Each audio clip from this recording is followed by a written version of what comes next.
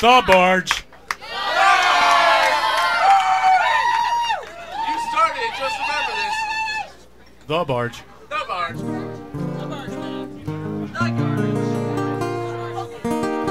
Do we have the misfortune of having anyone here from Long Island this evening? Oh, look at the little hands going up. I don't care about New Jersey.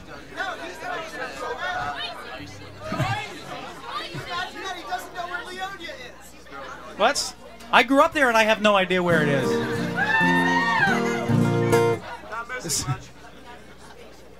They are changing the license plate. It's not going to say Garden State anymore. You know that? State of Oblivion now. New Jersey, State of Oblivion. Landfill State? Landfill State. No, that's Pennsylvania. I think you might know this song.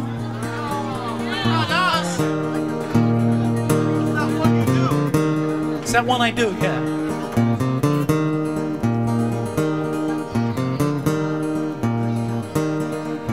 When I was younger and just leaving high school, my dad asked me what would I be. And just like a fool, I said I'd be a sailor and I would go sailing the sea.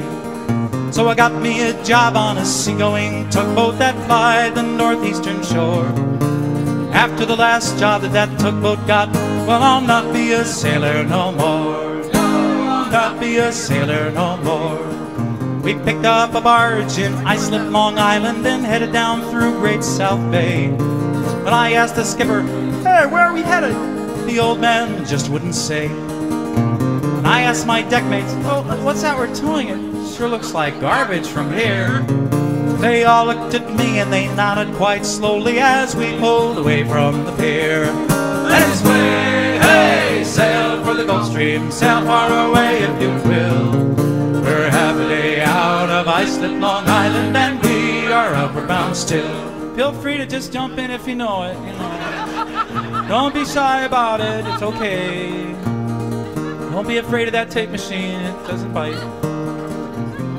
As my friend David Blake, the engineer down at Fox Studios in New Jersey, once said, "Pal, you put noise on rust, that's all there is to it."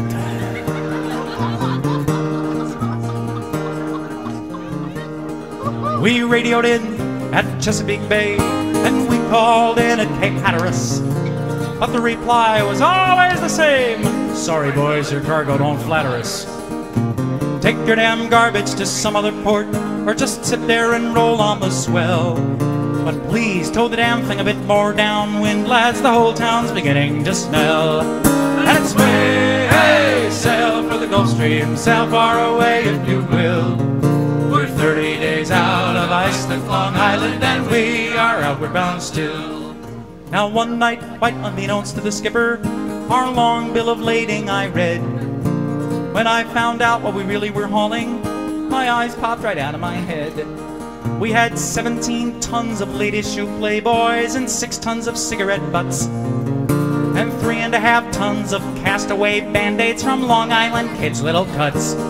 We had 81 tons of Guns N' Roses posters and 50 of old Right Guard cans, and 300 tons of "You Could Be a Winner" with thousands of little Ed McMahons. And it's way, hey, sail for the Gulf Stream, sail far away if you will. We're 60 days out of Iceland, Long Island, and we are outward bound still. We had 100 tons of just plain household trash, and 200 tons of beef bones, and 300 tons of payment past due notes from thousands of old student loans. We had 100 tons of pure kitchen garbage, some of it too gross to mention, and 4,200 tons of old used up condoms. That's 13,443,000 ounces of prevention.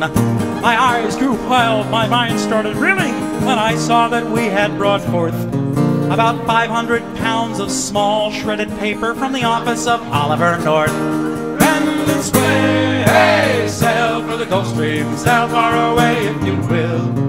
We're 90 days out of Iceland, Long Island, and we are outward bound still.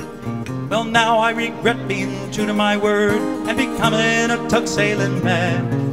If ever we get the hell back to Long Island, I'll give it up fast as I can. From pitching and rolling and heaving and hauling, my heart has grown weary and sore.